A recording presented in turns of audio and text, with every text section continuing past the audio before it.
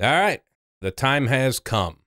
The first rankings from the college football committee will come out tonight. Be interesting to see how things fall out. I think it could be predictable. The more interesting thing's probably going to be 4, 5, and 6, who they select to, that positioning. And then interesting one is where do you put the teams that haven't played as many games? Mainly just Ohio State, only having 4 games in the books. Be interesting to see where they put that. So before that stuff comes out, I figured we might as well have some predictions ourselves. So we'll have 2 for you. We'll call it the Wideside Sports Shitty Playoff Picks. Why don't we go with that? Because I'm sure they're going to be wrong. The first one's going to come up. We'll just dive right in. The first one's come from my Wideside Sports podcast co-host, Seth. So we'll put up Seth's shitty picks right here. And at number 1, no surprise, he has Alabama. I think that's pretty much going to be the consensus of everybody. You might get some people that say Notre Dame, but Alabama's probably the team that needs to be there. Shocking to me, he has Clemson at number 2 with that loss. Must not be putting not putting much in that with Trevor Lawrence not being there. I don't know that the committee's going to do that, but hey, I like where he's at. I think Clemson probably is the second best team. But I don't think that's where the committee's going to go with that. 3rd, he has Ohio State. Probably going to be where a lot of people have them. That'll be the interesting thing. Where do they get ranked? I think that's probably where they're going to end up. Number 4, he has Florida. Florida been putting on a show lately. They got 1 loss.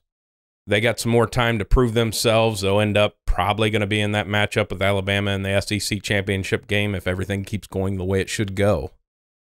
At number 5, he has Notre Dame, which is interesting. They have the best win of probably all the college football teams. Granted, Trevor Lawrence didn't play in that game, but Notre Dame, it was a home game. Notre Dame still won, got them at 5th. And at number 6, Cincinnati.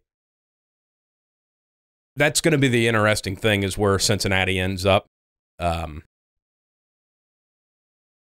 think 6 is probably a good spot. That's probably kind of where I have them too. I think they're going to be ranked above BYU, so it's going to be close into there. So all in all, his picks are okay.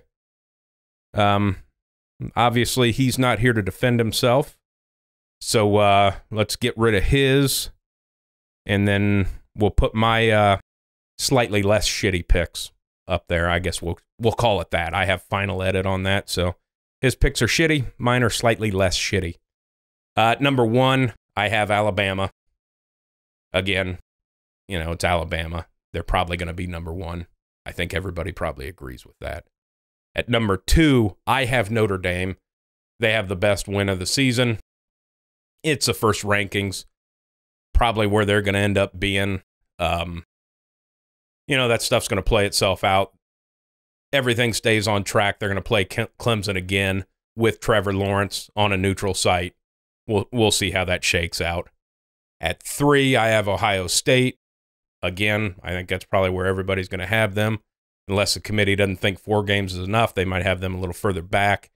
But at the end of the day, Ohio State's not really going to have a marquee win on their schedule. They've got, a Big Ten championship game, maybe Northwestern, by the way it's looking. Who knows? But at the end of the day, if they don't have any more of their games canceled and Ohio State goes undefeated and ends up as a 7-0 Big Ten champion, I find it hard to believe that they're not going to be in the playoffs. I think that's where it's going to end up. At number 4, I have Clemson. I have them listed as the best one-loss team. Their one loss was without their quarterback. They get a chance to avenge that loss if everything plays out. And the committee kind of, I don't know, in last years, they seem to reward that. If you can come back and avenge your loss, it seems like something they're impressed with. So, you know, hopefully that goes out, and hopefully we get that matchup and we get to see Clemson at full strength against Notre Dame for a second time. Be interested to see that matchup again. At number 5, I have Florida, and they're right behind Clemson. Florida's got games to prove themselves still. You know, I think they can work themselves into the top 4. It's going to be tough. You know, they can't lose again. I mean, they got to run the board. That's just kind of in the position that they're in right now. And at number 6, I have Cincinnati. I like Cincinnati. Maybe a little bit of bias on my on the podcast before the college football season even started. Actually, before we even started getting, before that whole Big Ten fiasco when they canceled and the Pac-12 canceled and all that horse shit, had them making the college football playoff, because I thought if there was ever going to be a year that a non-Power 5 school gets in, it would be this year, and Cincinnati was my pick. Although, you know, BYU's making that run too. They're probably in that 7 range for me. But, boy, I'd like to see those two teams play each other. But now can Cincinnati hang with the Alabamas and the Clemsons? I don't know. But for one game, the way they're coached and the way it's done, they've won some close games. They've been tested. You know, it'd be interesting. Can they scheme it out for one game and get a win? That's possible. But you know, in the grand scheme of things, this ranking doesn't matter because we're going to have, you know, 4 or 5 more before the final ones come out. But it's always interesting to see the first one, just to see where they weigh everybody at. I think the most interesting things is where are they going to put Clemson with the 1 loss? Where are they going to put Florida with the 1 loss? And where do they put Ohio State with only having 4 games under their belt? And then obviously, you know, if Cincinnati's not in the top 6, is that kind of saying they don't even have a chance? Probably. You know, that on the outside looking in anyways, as far as Cincinnati's concerned, I think they need some chaos to happen up top. I think you need a couple teams to have some bad losses. But that's the way it goes. You know, it'd be interesting. I'd like to see a non-power team get in there if they get a chance, see what they got. I'm sure as most people, this would have been the perfect year for me to see, you know, it expanded maybe 6 or 8 teams. You give that first team a bye, you know, the first 2 schools a bye. If he went to 6 teams, 8 teams probably would have been perfect. And it would have could have pushed the championship game and stuff back into February and gave yourself a little more buffer. I still just don't understand why they're so, with the times that we're going in right now with all these delays and cancellations and proper protocols that are going into place, trying to keep everybody safe, keep everybody healthy. I still don't understand why they're on such a hard timeline of we got to be done by then. We got to be done by then. I mean, the NFL even came out and with an option to add an 8th playoff team to each conference if they happen to have some cancellations to kind of counteract that and get a couple more teams, you know, get some more teams in the playoffs, get, you know, kind of shake it out a little more fairly.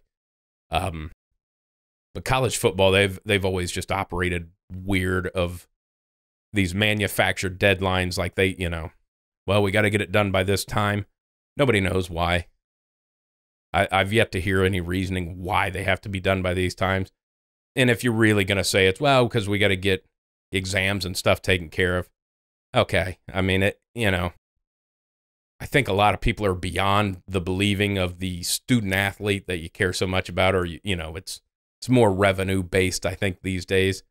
And for these kids to get a better chance on that stage to try to further their career, because for the most of them, they're trying to make it to the next level, and that is their career path of choice. So would have been nice to see that get in there. Maybe give the power conferences, get 8 teams in, give the power conferences each their champion in. That's 5. Then you have 3 at-large bids. Get you a Notre Dame, maybe get you a Cincinnati. The SEC maybe gets a second school in with Florida, depending on how that would go. I think that'd be a better look. And that would, I think, would work better than the way it's going now, because I think we're still going to get some cancellations. And if Ohio State gets another game canceled, are you going to put them in if they end up only playing 6 games? I don't know. Now, it tells me if they're undefeated and if they start looking at, you know, what it's going to do on television, yeah, Ohio State's probably going to get in. That's the brand that they are, and that's just kind of the way it rolls. So, you know, this year would have been the year to have 8 teams. Probably would have been a little better. But there you go. Wideside Sports, shitty playoff projections. Wideside?